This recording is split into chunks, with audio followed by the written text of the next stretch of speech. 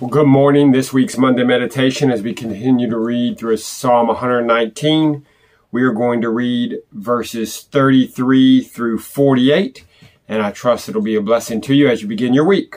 Psalm 119, beginning in verse 33. Teach me, O Lord, the way of your statutes, and I will keep it to the end. Give me understanding that I may keep your law and observe it with my whole heart. Lead me in the path of your commandments, for I delight in it. Incline my heart to your testimonies and not to selfish gain. Turn my eyes from looking at worthless things and give me life in your ways. Confirm to your servant your promise, that you may be feared. Turn away the reproach that I dread, for your rules are good. Behold, I long for your precepts. In your righteousness, give me life. Let your steadfast love come to me, O Lord, your salvation according to your promise. Then shall I have an answer for him who taunts me, for I trust in your word.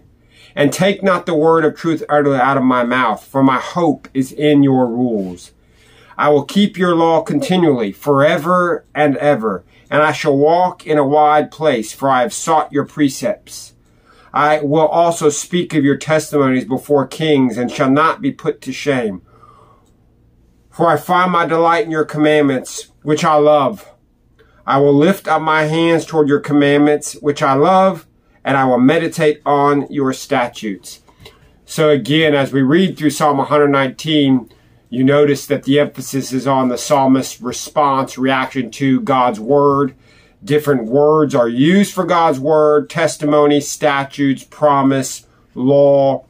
In these verses that we've read this morning, the refrain that I recognized is that the psalmist finds his hope in God's law, in God's promises. And so this week, I want to encourage you to live with hope, live with a confident expectation that God is near, that God will meet your needs.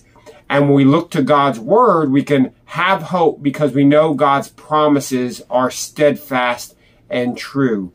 People will let us down, even people that are the closest to us, and that's really the ones that hurt the most. But God will not. We can hope in his word. We can find delight in his word. We can trust in his promises, which are steadfast forever and ever. And let that word encourage you this week. God bless.